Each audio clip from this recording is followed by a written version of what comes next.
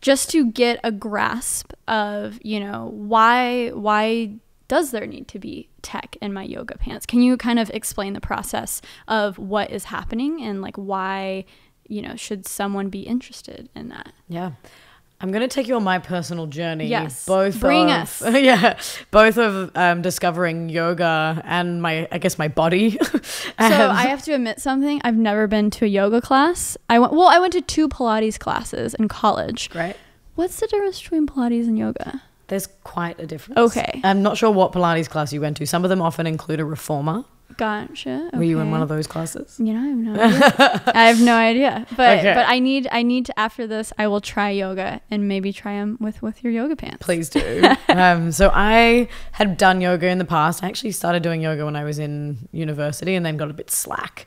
And then went and did my masters, my masters, came back and was a highly stressed human, and realized that from all of my running that I was getting more and more injuries. And then when I eventually moved to the States, I really started getting into yoga. So that was 5-6 years ago now. And I started realizing how much money I was spending on yoga. And then I was becoming quite pedantic about the studios I wanted to go to, because you want the studio with the teacher that you like. Right. And then that's not always at the time that's appropriate for you. And then when you go to that teacher, there's a lot involved. You really want the music to be good. And then if you really get the music right and you really get the teacher right, you're really hoping that they'll do the like hands-on adjustments. Right. So there's all these things that I kept thinking, well, I'm not getting that, but I'm paying for this. And then now I started to calculate how much money I had spent on going to all these classes. Especially when you're in cities like New York or LA, those can get pricey. It racks up. And so I was like, this isn't something I think I can keep doing. Right. Especially if you're going to occasionally indulge in like a more expensive class as well. So eventually when we'd been building products that use vibration, I knew that it was possible to be able to guide the body using vibration, but I needed to figure out how we could sense and understand the body's orientation.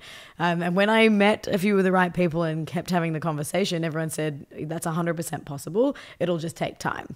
And then one engineer, in fact, told me, no, you'll never be able to achieve that, not in this time frame. And needless to say, often when people tell you that, it's the best reason to do it. Like, heck yes. So part of it was this personal frustration with the time, the money, and not really getting the attention that I thought that I deserved. And then the bigger part was I knew that these technologies could be paired. I had never done it before, but that always means you should probably try. That's good. That's so cool. So I have my pants on, my yoga pants on. And does it bring you through the pose? Like you pick a pose, or in it, like how? So I'll take you from the beginning. First, you put your pants on. Put my pants on. Pants on. Great. One quick side note, I really did want to make it all voice activated when we started, so that you could say things like pants on, pants off. Would have been perfect. I'm ready for that future. I know. In the next iteration, yes, right? Exactly. So you've got your pants on. You've charged a little device called the Pulse. Okay. Now the Pulse clips just behind your left knee. This has the battery, the PCB, and the Bluetooth module in it. Okay. Now that connects back to your smartphone. So you download our app from the App Store. It's under DIETSCHY. And once it's downloaded, you connect via Bluetooth to your Pulse and to your pants. And once you're connected, you set your vibrational strength. So 99% of our customers use full ball, so 100%.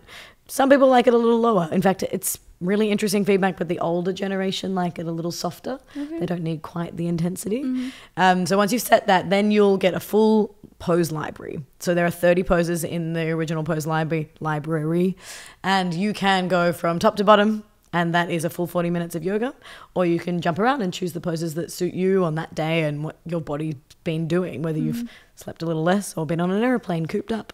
Interesting. That's crazy.